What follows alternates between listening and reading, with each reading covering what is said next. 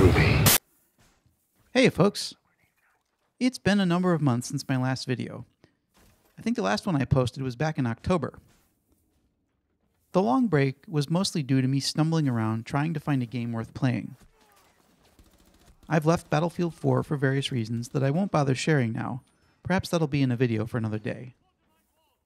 For the time being, I've been playing a lot of Rainbow Six Siege. And when I say play, I actually mean the realistic version of the co-op terrorist hunt mode. The few times that I've attempted multiplayer has resulted in me receiving my own ass handed to me right on a silver platter. I suck at the game. So until I get a lot better at it, I'm going to stick to co-op. I started playing Siege right after patch 1.2 was dropped, to give you some sort of idea.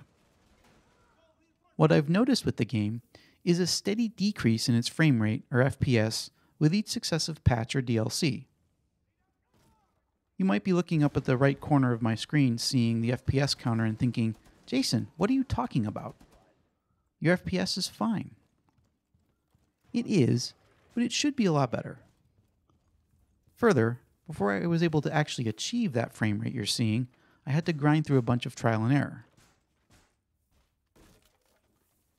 And before you say, well, buy a better rig, scrub, check the link in the description. That's the system I'm playing on. Primarily, take note of the two Titan X GPUs and SLI. It's SLI that we'll focus on in this video because as of now, it seems to be Siege's primary problem when it comes to frame rate. To get the software business out of the way, I'm running on Windows 10 Pro 64-bit, and I'm currently using NVIDIA's 361.75 drivers.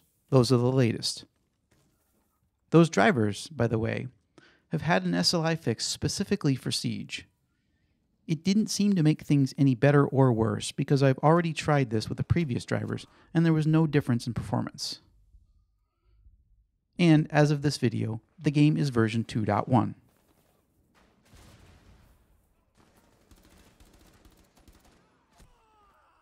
If we take a quick look at my video settings here, you'll see I'm running at 1440p, full screen, and 144 Hz because that's what my panel can run. Also, all the graphics settings are set to absolute max, except ambient occlusion and post-processing anti-aliasing. Those are both set to off. The multi-sample anti-aliasing is set to temporal filtering because the game actually responds better that way than it does with it off.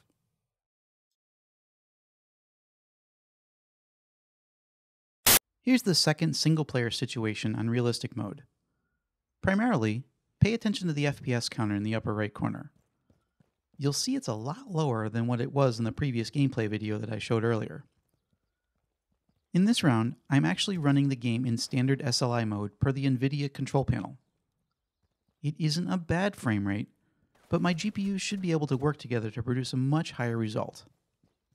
Again, look to the readout in the upper right and you can see the load on the CPU and both GPUs.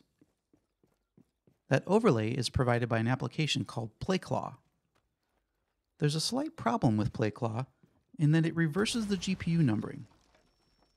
So when you look at the load and the temperature of GPU 0, that's actually my second card, not the first one. The same applies for GPU 1 in that readout. It's actually the first GPU, not the second one. Remember that note because it comes into play a bit later.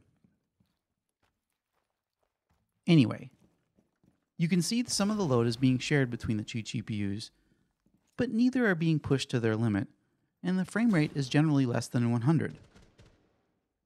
What the hell? It was through information exchange via the Ubisoft forums that I was able to apply a workaround to this problem. Someone mentioned that Siege is still having a lot of difficulty with SLI, and it should just be disabled. The person who posted that claimed that his frame rate jumped dramatically when he turned SLI off.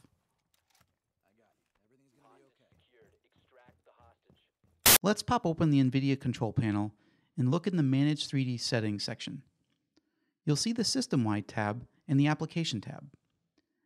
Make sure you have Rainbow Six Siege added as one of the apps. When you do that, the control panel will just copy all the system settings over. Once done, find the SLI section and basically disable it. Set it to single GPU only, apply it, and then check your results in-game.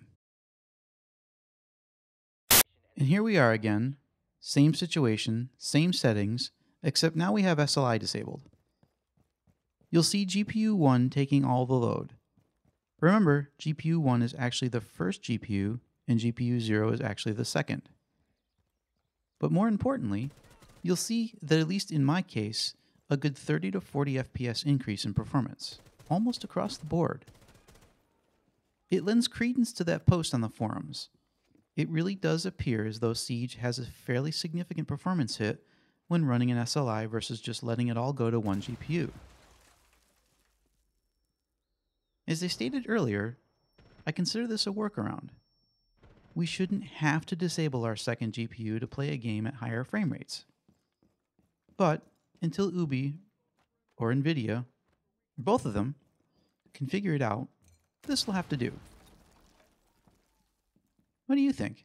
Do you play with SLI, and are you having better luck than I am? Have you figured out any other workarounds that might help? Let me know in the comment section below, and I'll see you next time.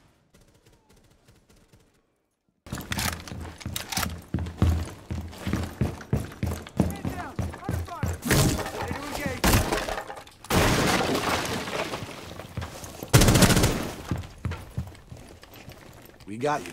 Hostage secured. Extract the hostage.